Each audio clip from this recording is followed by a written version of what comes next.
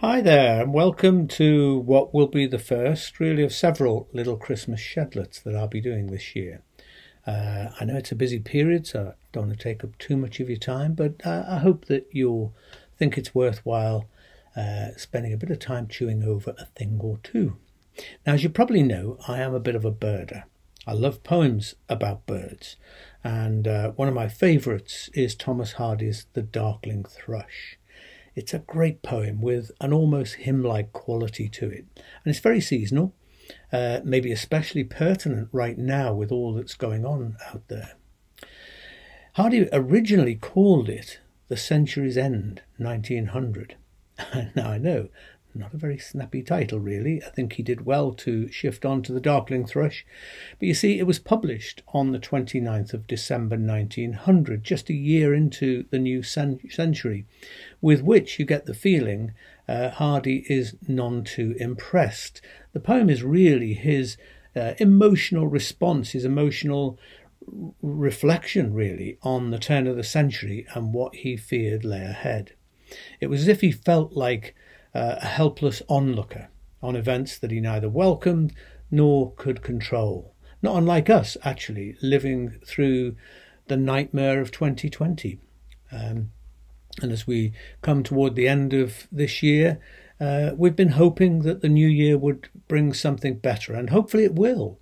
But, we're just not in a very good spell here in the UK at the moment, are we? And so we also feel a certain sense of apprehension. Anyway, at the crossroads of the centuries, life felt for Hardy like a frosty winter's evening when anyone at all in their right mind would be at home, tucked up, huddled around a fire. So let me read you the poem. I leant upon a coppice gate when frost was spectre grey, and winter's dregs made desolate the weakening eye of day. The tangled bine stems scored the sky like strings of broken lyres, and all mankind that haunted nigh had sought their household fires. The land's sharp features seemed to be the century's corpse outleant, his crypt the cloudy canopy, the wind his death lament.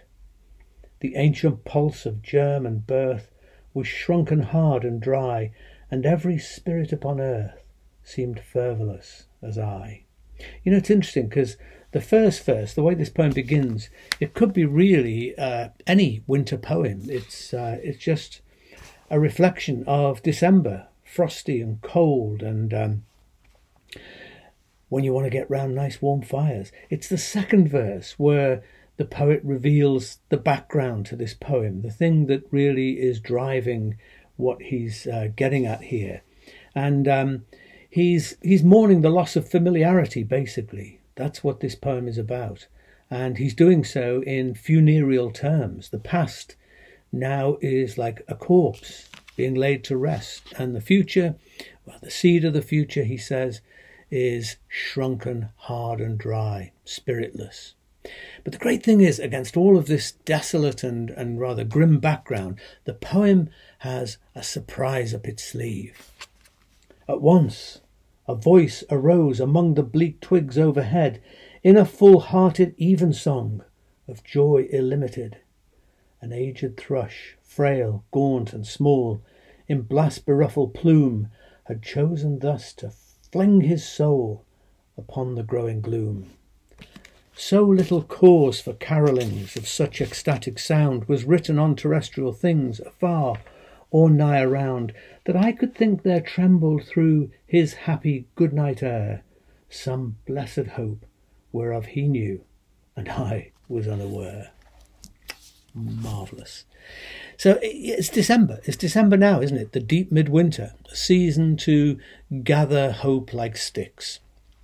When our ancient ancestors would huddle around fires, take their fill of food and drink carefully stored for the winter months, sing cheerful songs, and encant the sun to return to fill the leaden skies.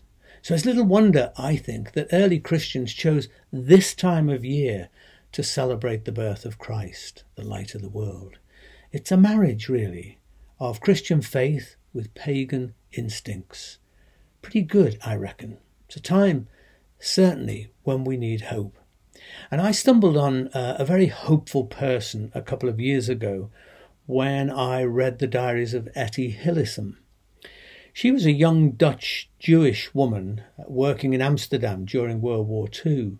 Her diaries recount her spiritual journey as she it's really a story of spiritual awakening that goes on in her life. And basically, she ended up finding the meaning of life through serving Jewish prisoners in a Nazi transit camp on the edge of Holland, a scary place, next stop Auschwitz. And while she was there, she cared for her fellow inmates. She brought comfort and calm and looked after all their needs. She was a kind of go-between between the prisoners and the Nazi authorities in the camp. Week after week, she would witness trainloads of Jews being carried away. And then finally, it was her turn. And along with her family, Etty was flung into that great nightmare, transported to Poland on November the 30th, 1943, aged 29. But somehow she managed to scribble a postcard and hurl it from the death train. And miraculously, a farmer found the postcard and mailed it to the address that she had jotted on it. The card was, to use Hardy's terms, an even song of joy illimited. It simply read, "We left the camp singing." Oh my God, we left the camp singing. What a statement. To me, that postcard stands as one of the saddest and yet most defiant affirmations of hope from the entire Second World War. Earlier in her diary, she said that what ultimately matters is to bear the pain, to cope with it, and this is the key thing, and she said, to keep a small corner of one's soul unsullied, come what may. Wow. To go through all the stuff, yes, bear with it, go through it, but always keep a small corner of one's soul unsullied, come what may. We must reject all barbarism, she said. All barbarism within ourselves and violence. Never fan the hatred within, because, she said, if we do, the world will not be able to pull itself 1 inch further out of the mire. The message of Christmas, peace on earth, goodwill to all, is often reduced to, sickly sweet sentimentalism. But at its core, Christmas is a statement of defiant hope. And we need that hope right now, a hope which is not naive, which is not an opiate, hope which can look fear full in the face and carry on singing. Even when the train seems to be heading in the wrong direction, keep on singing.